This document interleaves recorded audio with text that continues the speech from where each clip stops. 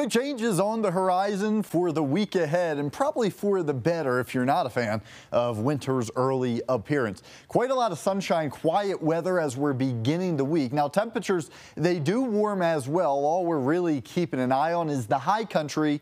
By Tuesday, some rain and snow showers will be on tap. Your evening planner, no real concerns. 30s, 40s, you need an extra layer, but we are dry. We're holding off on too much in the form of clouds. 20s and 30s out across the plains, teens and low 20s as you do venture for the high country.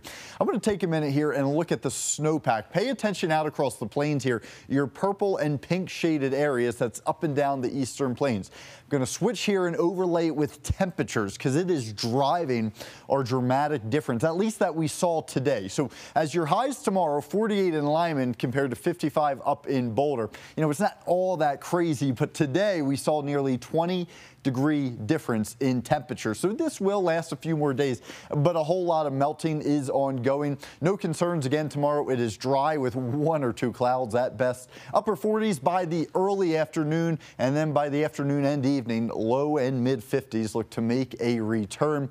As far as the metro is concerned, again, a bit cooler on the east side, probably below 50 in Bennett, as well as areas across I-70. But the metro area, mid to upper 50s will certainly be on tap. You see 57 up in Boulder. That's our latest update there. So do get out, take advantage if you can at all for your Veterans Day. 50 in Castle Pines, 53 in Castle Rock, and even in your neighborhood, no real concerns will be on tap. But what I do want to unpack is your Tuesday, your futurecast very closely.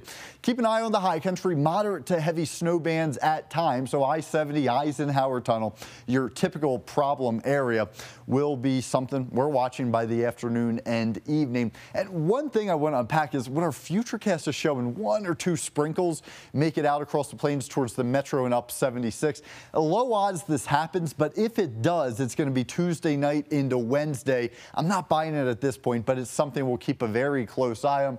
The end of the day is beneficial moisture, low impact rain with snow remaining confined up across the mountains, and it's very light at that. A general 1 to 4 inches, your higher peaks possibly approaching about 6 inches out of this, but we'll keep an eye on Tuesday very closely. Remember, Veterans Day tomorrow.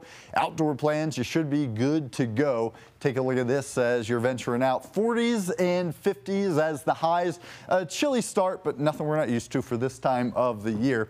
Even through the remainder of the extended forecast, not much is going on. We just watched the Tuesday and Wednesday time frame very closely.